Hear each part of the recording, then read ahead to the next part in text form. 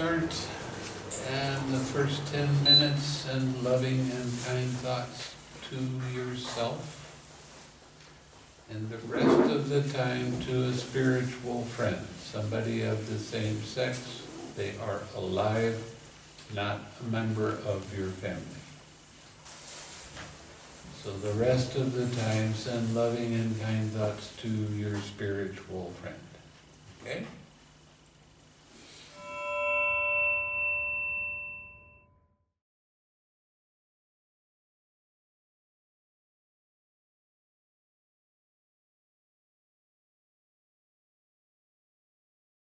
Okay, while you're walking, keep your eyes down and just like you're taking a walk with your spiritual friend. Radiate loving kindness to your spiritual friend, okay? Don't walk slowly, honest. You'll see the advantage. And also, when you get out into your daily life, you can have more of a chance to send loving kindness to your spiritual friend while you're walking from here to the car, or walking from one place to another, instead of just letting your mind chatter and play all kinds of games. So get in the habit of sending loving kindness to your spiritual friend while you're walking. Okay? Well, see, the thing is, because I was working with hospice and I was working with people that were dying, I taught people that it's okay to cry, not to hold in the pain. If they hold in the pain, within 2 years, they're going to have some kind of major physical problem. Okay, this is what grief counseling is all about. A loved one dies, of course you're going to be sad, and it's okay to be sad. Don't push the sadness away. Let the sadness tear your heart out. Your heart can take it.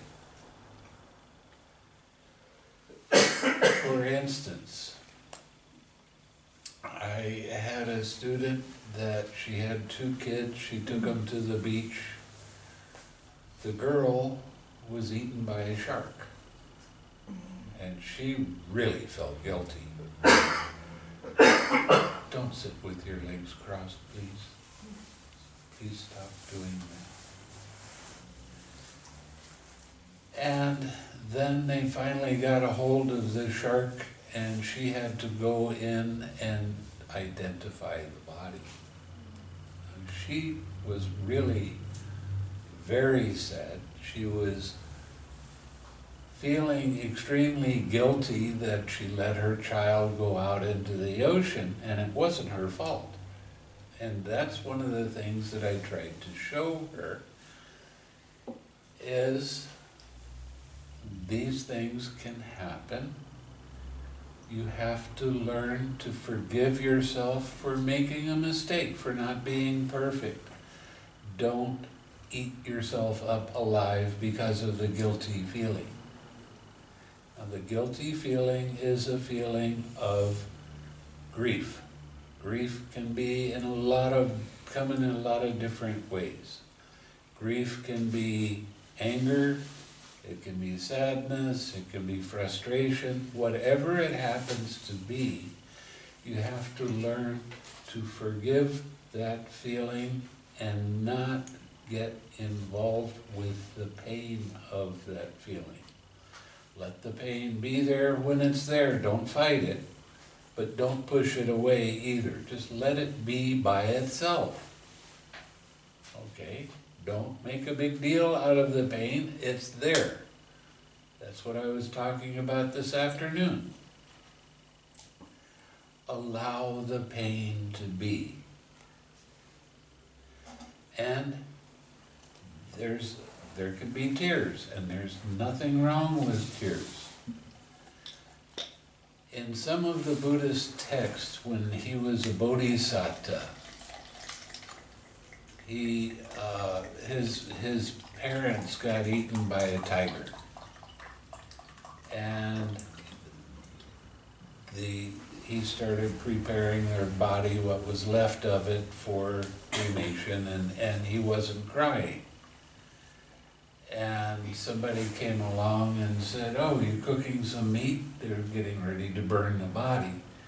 And he said, "No, that's not meat, that's my parents." And he said, the person said to them, "Why aren't you sad?" He said, "I have equanimity, and my mind is so balanced that I don't feel the need to mourn, but to rejoice at the memories of them." Over the years, people have the idea that they're not supposed to cry when they're sad, and that can cause all kinds of physical pains. You're holding it in. The whole thing with learning forgiveness meditation is you can remember when something happened that was very unpleasant and there was a lot of pain, but when you forgive that, you don't hold on to the pain anymore. Okay, that's letting go of the pain. So I went with my student, to the morgue where she had to identify the body of her child. And she said, "What am I supposed to do?" And I said, "Don't plan on doing anything. If you feel like crying, you cry. But don't fight it. Don't try to stop it. Don't try to push it down.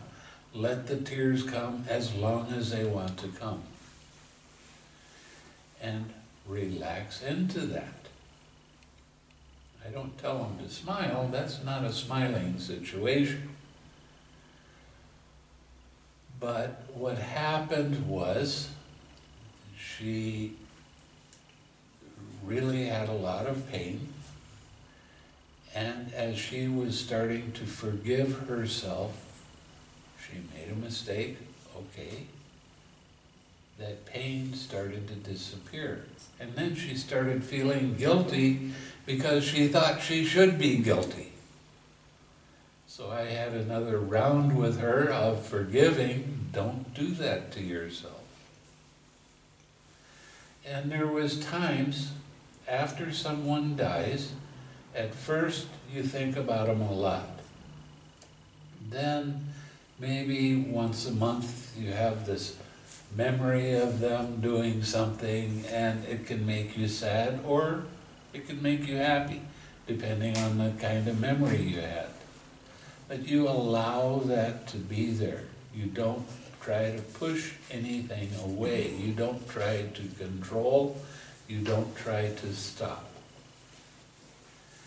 And then that will fade away, and then a couple months later you'll have another real strong feeling of sadness or whatever it happens to be. So you 6R that, you let it be there. If the tears want to come, you let them come. And then 6 months later you might have another one. But that's all right. Now it doesn't hurt near as much. And there's just this feeling of sadness. Yeah, I really miss them. I wish they were here, but they're not. So you start wishing them happiness. Now, one of the things, when you're doing loving kindness, I tell you the person has to be alive. Okay? But that's for this meditation. Quite often, when somebody in the family dies, I tell them to get a picture of them and put it somewhere that they can sit down and talk with them and wish them well. And that helps relieve a lot of the pain and sorrow of their going. So I have people saying, well, can I send loving kindness to somebody that's dead? Yes, of course you can. And that helps you to let go of the pain of them not being there, and you still feel like you're helping them. And that's good. The reason that I say you don't want to do that with somebody that's not alive right now is the energy is different. And it goes to the person that's alive and they can feel it. And it starts to be a reciprocal kind of thing. But when somebody is dead, you don't feel that. But you still can wish them well. On the anniversary of their death, it's a Buddhist tradition to donate food or requisites to the Sangha and share the merit with them. And that makes them happy. And they'll have wonderful food appear right before them. And that makes them happy. It doesn't matter what realm they're in. And you can help your parents if they got trapped in having some unwholesome thoughts when they died. Then on the anniversary of their death, they might be a hungry ghost, and you start donating food to the Sangha, all of a sudden your parents can eat again. And that makes them happy, and they get out of the hungry ghost realm and they get into a heavenly realm. So you're helping them. And thinking kindly of your parents or whoever it is that died is always a good thing, and wishing them well. Okay? So letting go of the pain of the grief is very important. And tears, there's different chemistry in tears of sadness than there is tears of frustration or anger. It's just different. And when you have tears of sadness or whatever, that helps cleanse your body of that pain. So it's good to cry. I don't say you have to cry. But when you do forgiveness meditation, quite often you are gonna cry. And that's a good thing. Okay. Another Bhante told me that everything is delusion. I bet he didn't tell you what delusion meant. If he said delusion, what does it mean? I don't know who wrote this, but what does delusion mean? What does delusion mean? What? Or something not real. What? Imagination? See, that's what happened to the word delusion. This is one of the ones that's a problem with the dictionary. But in Buddhism, delusion means the delusion is a deluded mind. That's where we connect to the definition, deluded mind. And our deluded mind in Buddhism is we believe in an individual self, and therefore the consequence of that is we take our whole life experience personally. And the moment we start taking it personally, we start suffering. It also means that avoid understanding of the Dharma too. No, There is that. No, that's the delusion mix-up there. Misunderstanding of the Dharma. Delusion, not that, but that's more like a side of ignorance, connected with ignorance. But our delusion in the texts, our delusion is connected with the I, the self. Okay? And so letting go of that, if we were to take the opposite pole, just as an experiment, just as a game. That's why Americans like this. We like games. So just for one day, what would happen if you went to your job for one day, 24 hours you spent, and you didn't take anything personally from the moment you woke up until you get home at night, and you sat down and you write a little report, like if you're a supervisor in something, you had a spiff with somebody at work, a problem, and you look at that and you recount what happened between you and the other person, and then you look at it again and you say, what would have happened if I hadn't taken anything personally in that situation? How would that, or how could that situation have happened differently? And what you're going to find is that you're uncovering the difference between war and peace. From taking everything personally in all of our dealings to taking things impersonally, which would mean seeing things as they actually are happening. So when we say that thing here about seeing what is essential and what is unessential, can you go through that exercise and see essentially what happened and see where you were caught in the unessential part of it? Well, taking it personally. Taking it personally, right. I think seeing things as they are depends on perception, person's perception. And this perception is perceiving and naming what's happening. But your perspective, you are in charge of it. You choose right view or wrong view. And a view is your perspective of life. If you choose to get up tomorrow and take everything personally, believe me, where we live, if there's no hot water and the toilet won't flush and there's no gas for the stove and all this stuff and I'm annoyed in the morning, my whole day is going to be bad. But if I get up and I just decide to forgive everything and say, well, that's how it is, it's going to be there, and arise and pass the way, I can still take a cold shower, I can still go to the bathroom, right? I can still get dressed and go, okay, and you keep doing that all day, you're going to find it's a lot more fun. And easier. Much easier, much easier. Because every time you don't like it, personally, it gets heavier and heavier. Now, if we were to take this is what I like to do, if we were to take this, where we talked about it up here, and go to the finest point of it, and sort of whittle it all down, like Dr. Spock and Star Trek, okay, all down to the finest point. I have a question for you. Is life happening to you, or does it happen from you?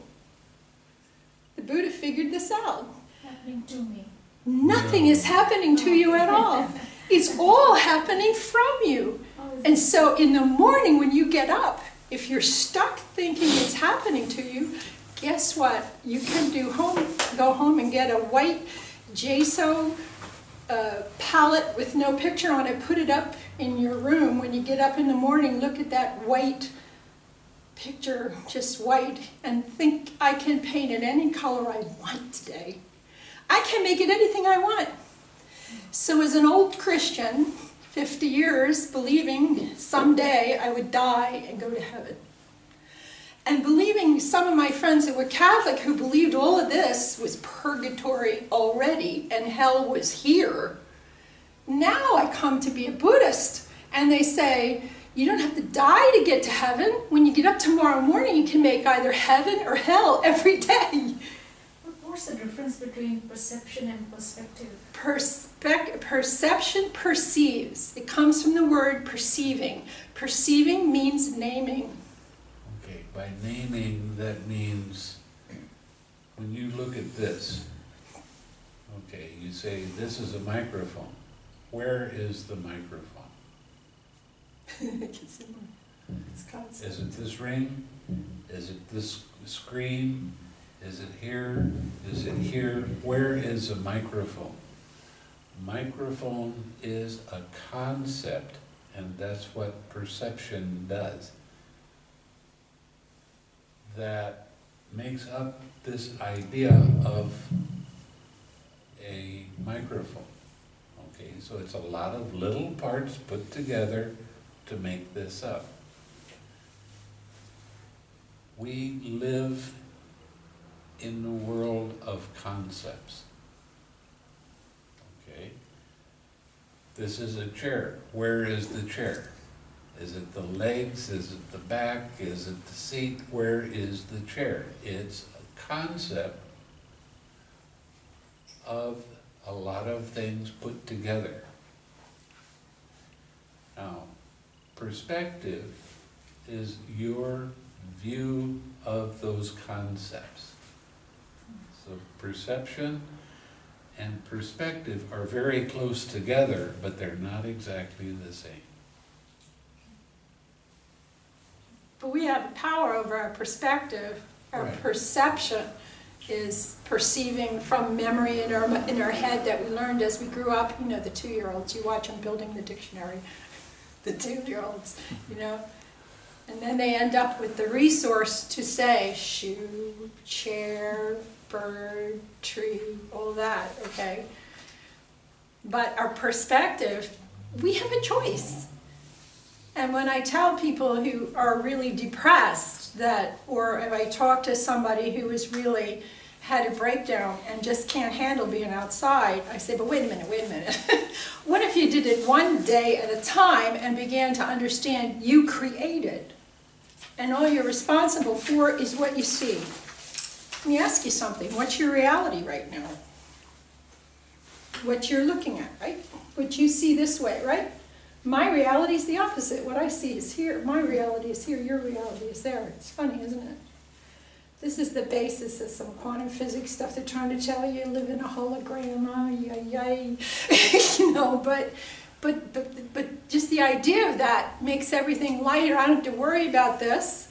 You know, I only have to worry about this until I turn around. Then I don't have to worry about this. I have to worry about that. So our perception, our perspective, and our view of everything, you see, it's much less than we thought it was.